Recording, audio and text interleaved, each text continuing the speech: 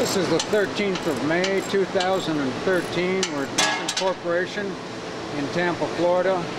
We're putting a screen on this press. Actually, on one side here, be the west side, we've got a screen that has 020 to 025 thousandths of an inch slot width, whereas on this other side, we have a screen with 020 to 015. Decided we'd do that to see if we could see any difference. The material we're going to run is from a ethanol operation, Stillage, fairly coarse. See a little bit of blue plastic in there. We got most of that out. But if I take a stick here, this is the material we're going to be running. Fairly coarse, that is, it's not flour, it's not dust, so it ought to press well. It does have a tendency to channel, or that is squirt like mashed potatoes. If I take some here and squeeze it in my hand, it wants to do that, but if I'm careful, I can get the water to run out and leave a press cake behind. So that's what we're going to be running. We're starting out with this CP6 because it had a tapered shaft screw in it. We think that's our best bet. We're hooking up the press with a variable frequency drive so we can slow it down.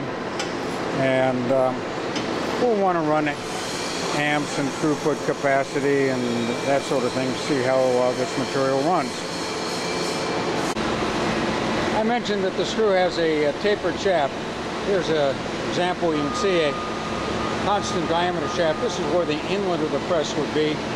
And then as we get into compression stages, notice that shaft tapering up to a larger diameter. That's the configuration we have in the 6-inch test press. Another thing, this flighting comes along here and it stops. There's a gap right there, and then the flighting starts again, stops there, and here's another gap. In these gaps we have resistor teeth. So this press has first stage of compression, second stage, third stage, the third tooth, fourth stage, fourth tooth, and finally a fifth stage of compression. Anyway, all the VINCENT presses have that feature, the interrupted flight. Almost all VINCENT presses use that feature. It prevents co-rotation. It was patented originally for brewer's slops, is the word in the patent, and that's just about what we're going to be running today. For comparison purposes, here's the screw without the tapered section. You see the inlet hopper area. Oops, first stage of compression, second stage, third stage. Notice that shaft diameter remains constant. That wouldn't be as effective in the spent stillage that we're going to be running today. This press only has only 3 stages of compression, but you see how we've tapered up the shaft. But notice the resistor teeth. There's a tooth, another tooth, and a third tooth for 3 stages of compression.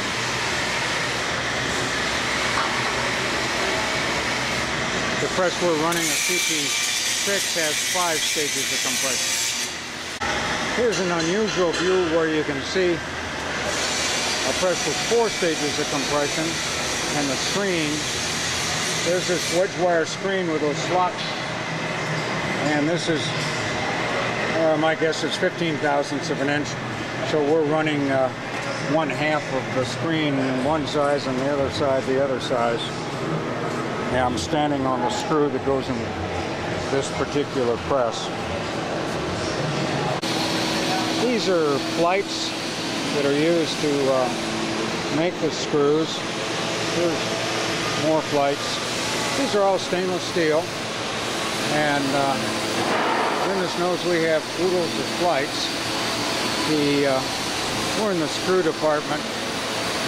There's a workstation where they're welding flights onto a shaft, getting another one to get ready to get started, another 2 more trying to get started. We're running this shop 24 hours a day, 7 days a week. I took off Mother's Day yesterday. I think we'll take off Memorial Day.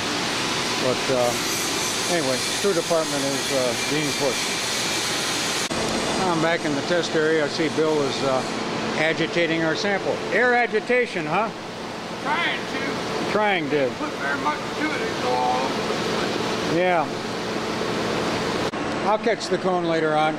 Yeah, Bill's going to pour some material in. And coming right through that screen, I expect it to blind over. And as soon as I see something coming out here that's sloshing already, I'll close this cone. I've got to set it at fairly low pressure. Anyway, this cone is now shut. And we're getting a lot of water out.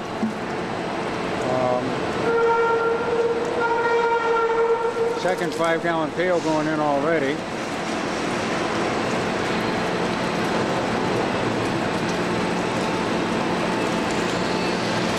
Filled up. And you see, it looks to me like, I'll just say, we're getting more off this side or this side. Both about the same. Flow is not going anywhere. We've blinded the screen, and which is a typical problem on stillage.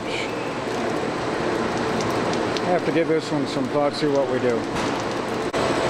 Okay, we've got some material on the inlet hopper, getting some dewatering. In a few seconds, that screw you see there is going to stop, and the press is going to run backwards. There it stopped, and the screw ramps up to 120 hertz for about 5 seconds. When we go backwards, we're wiping the screen clear with the material that's in there. We get a heavier flow. The screw has stopped, and now it's started going forward again, and we will resume at a little better flow than you saw that we had a little bit ago. So we have programmed the VFD to go forward for almost a minute at 10 RPM, and then it backs up at 40 RPM for just about 3 seconds, I think it's supposed to be. We've got a real quick ramp up and ramp down, 1 second. And so the press can operate forever this way without burning up the motor gearbox, wiping the screen clear.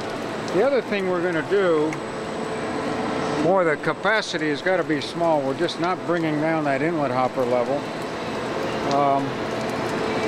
We still haven't started to make a cake, so I'm going to let this, I'm going to have to let it run for a while till we get some sort of normal operation. Now what we're going to do is see if wrapping the screen will increase the flow of press liquor. That is, if the screen is blinded, we're wondering if, hang on, because here we go. This is an oversized regulator. Yeah, give it a shot, David. Jesus. Oh my God. Ha!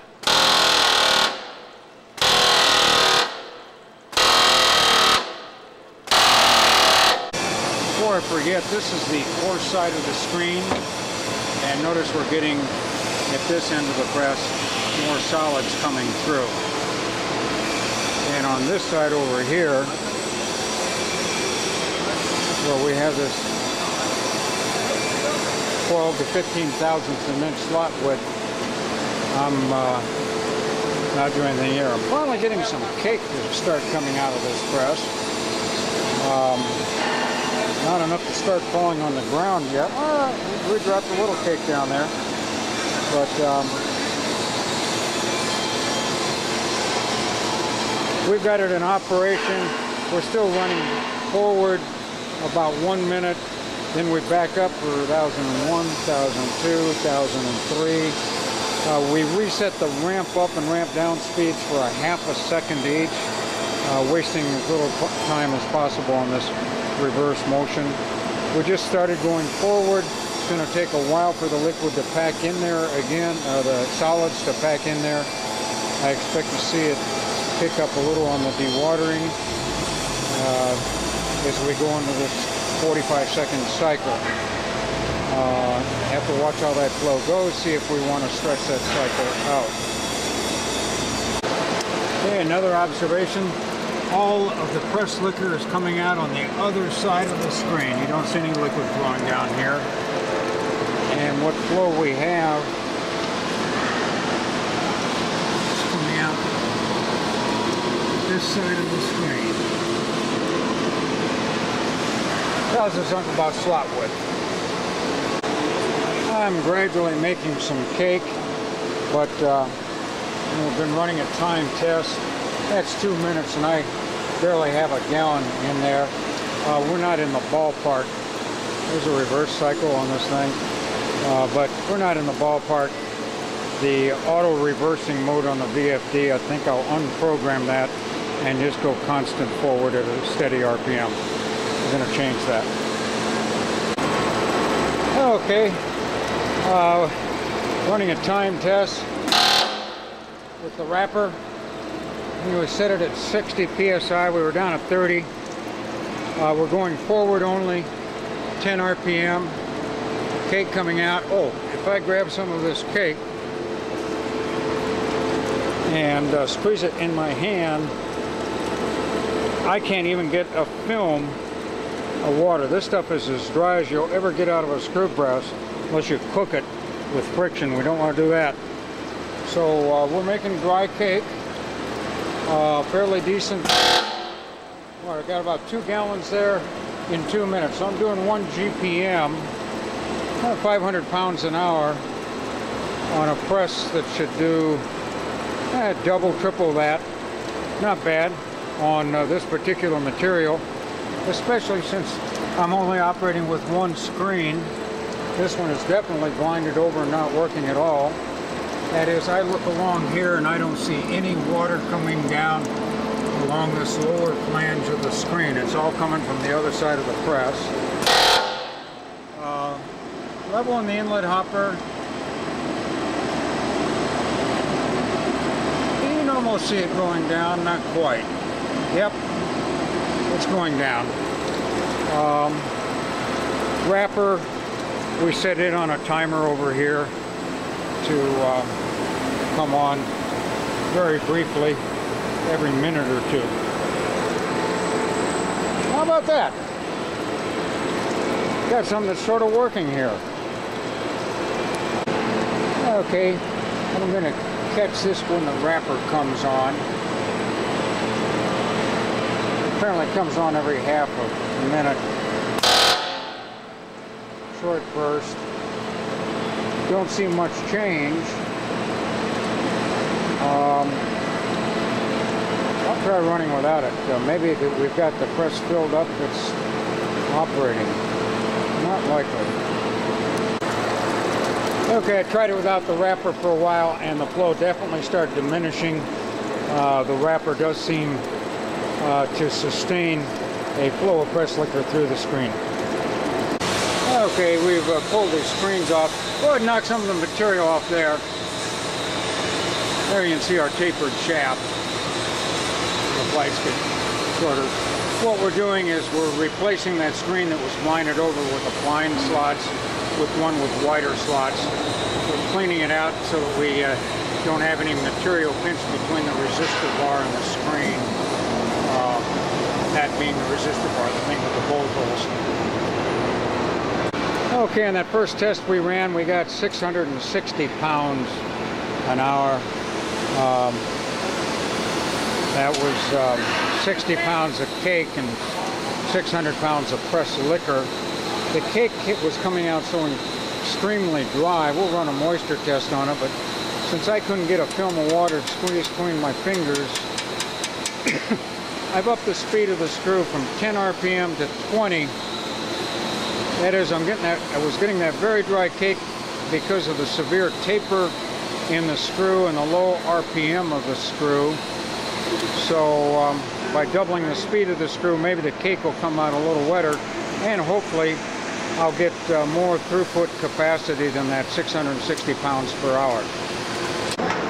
Let me correct those numbers on that test, we had 92 pounds an hour of, whoops, I gotta back off here. Okay, that one, I had, test was longer than I thought. But anyway, 55 pounds an hour of this press cake, 55 pounds an hour, and press liquor, 330 pounds per hour. Grand total, 385 pounds an hour in a press that should be doing a lot more than that. What we're running right now is the material that was wrapped around the screw that we scraped off when we replaced the screen. Notice I'm getting quite a flow of press liquor from this side of the press, which I was getting 0 before. We'll see what happens when it stabilizes. Both screens are about the same slot width. Third variable besides the taper of the screw and the RPM of the screw is the pressure on this discharge cone. I'm at bare minimum. So instead of doubling the speed of the screw, if I was, say, running at 60 psi, I would have cut it down to 20. But since I'm at bare minimum air pressure on these two air cylinders pushing this cone shut, that's why I had to double the speed of the screw. Looking good. Once we get some of the fresh material going through here, we'll start another time test. Okay, we've started a second time test. This one at 20 RPM. We've not turned on the wrapper. We're getting a strong flow of press liquor, as you can see. Working. This is material out of our blue drum that was shipped to us. We'll see if it keeps working without the wrapper. We're 40 seconds into our time test. What is most likely going on here, why hasn't the screen blinded? Why is it working so well? It isn't that we changed the screen, it isn't that we changed the air pressure, it isn't that we changed the RPM of the screw, it isn't that we're reversing, it isn't the wrapper. We're near the bottom of the blue bucket and we're getting thicker material, which tells us a pre-thickener, a side hill screen or a DSM parabolic screen, whatever you call it, would be of value. We had trouble on the very dilute flow, and this stuff that is settled out just by gravity, not a whole lot, is working a lot better.